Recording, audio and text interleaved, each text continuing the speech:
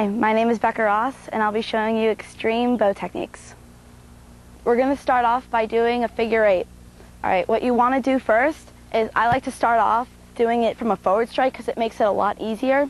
Now this is when it's going to look like when it's fast, when you get it down from the forward strike. Next move we're going to be doing is a palm spin, but we're going to do it on top of our head with the bow spinning. Forearm towards you, and then when you want to start it, forearm out. Forearm out, momentum, and stop it. Our next move that we'll be doing is called a neck spin, or a neck roll, whatever you would like to call it. Pretty much what you want to do is bring the bow around your neck so you catch it on the other side. All right, this is how I'm going to do this.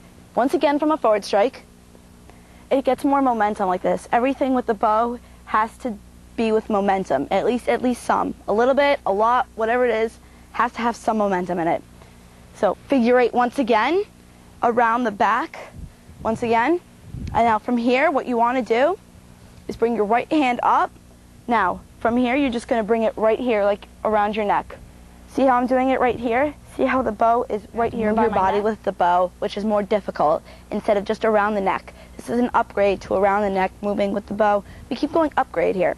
And the way your body kind of wants to move is you want to kind of move it like not too much down, like you're kind of bending over, but you kind of just want to lean with it, with the bow. Let the bow go around you, like so here.